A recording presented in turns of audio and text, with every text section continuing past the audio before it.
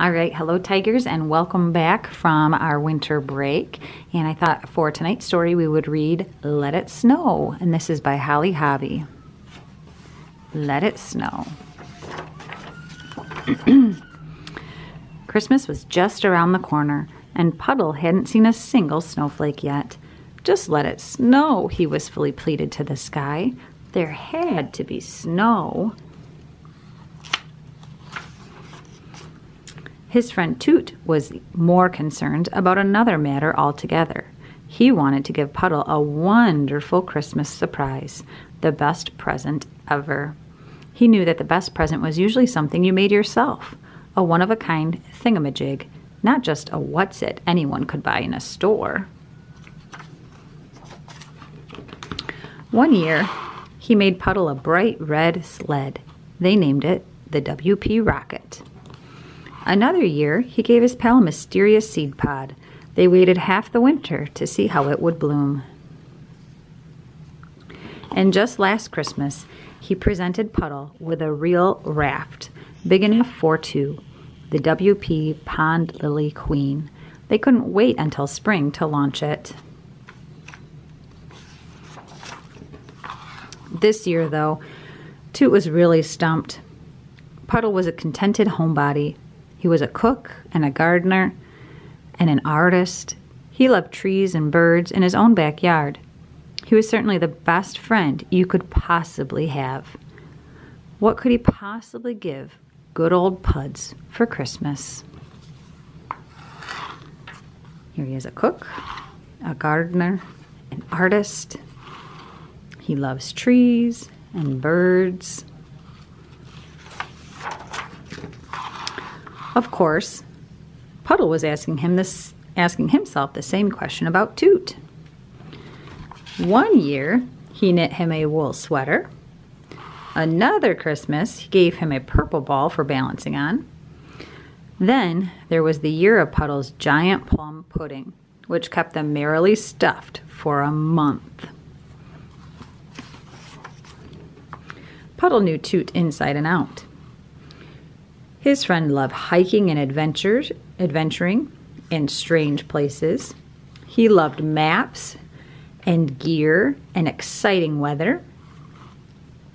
He was brave and daring and jolly. He was the best friend ever. What was just the thing for good old Toodles this year?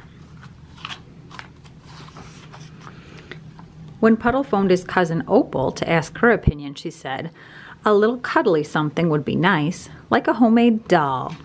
"For Toot?" asked Puddle. "I think he'd really like that," said Opal.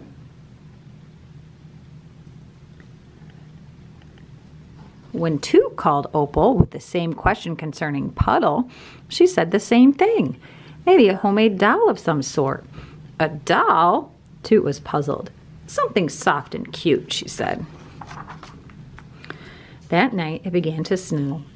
The next morning, Toot and Puddle awoke to a new world. The snow had been silently falling through the night, now blanketed everything with a hushed, gleaming luster. "The skis," Toot called. "Where are the skis?" "I've got them," Puddle cried eagerly. "Let's go." The path through the woods became a magical journey. The two friends skied along in silence, stirred by the beauty surrounding them. When they stopped to rest, Puddle said, "I wish I could take this morning and put it in my pocket and keep it forever." "Me too," Toot sighed. "It's perfect." But then, by evening, hard rain began to fall. "Oh no," Puddle protested. And by the next day, the glorious snow was gone. "I can't believe it," Toot frowned. "Neither can I," Puddle said sadly. "I was all set to go sledding." His spirits had been momentarily dampened. Still, Christmas was coming. It was almost here, snow or no snow, and the two friends soon plunged into a state of busy excitement. As for presents, Toot spent every spare minute in his workshop in the basement, clearly inspired at last. And Puddle was up to something equally private and absorbing in the attic. On Christmas Eve, The two friends emerged from their workrooms, and each of them carried a handsomely wrapped something or other. "Wouldn't you like to open your present right now?" Toot asked. "We have to wait until tomorrow," Puddle said, "when Opal comes." Christmas morning in Woodcock Pocket was brimming with anticipation. Opal soon arrived. As the youngest, she was the first to open presents. "How did you know what I wanted?" she wondered appreciatively. "It was just a lucky guess." What do you see she got? Looks like 2 dolls, soft and cuddly. "What will you name them?" asked Puddle. "Well," said Opal, "I'll have to get to know them first. One is probably a Toot, and one is probably a Puddle." "What is a puddle?" Puddle asked. "And what in the world is a Toot?" said Toot. "You know," Opal replied. "I'm sure they're best friends, but one is one way and one is the other." "Oh," said the friends together. "Merry Christmas," Toot beamed, presenting his enormous gift to Puddle. His friend unwrapped the package slowly and carefully. "I love it," said Puddle. "I made it myself," said Toot proudly. "I know. It's for sledding. Snow or no snow." "Let's go sledding today," said Opal. "And Merry Christmas to you, Puddle." And Merry Christmas to you, Puddle said, presenting his package.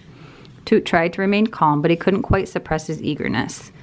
"It's for you and me," said Puddle shyly. He added, "that snowy day in the woods." "It's you and me," said Puddle shyly. He added, "that snowy day in the woods." "It's perfect," Toot said, standing back to admire his friend's work. "There we are." And on the end it says, "You and me." So he's the artist, and he made that picture for his friend. All right.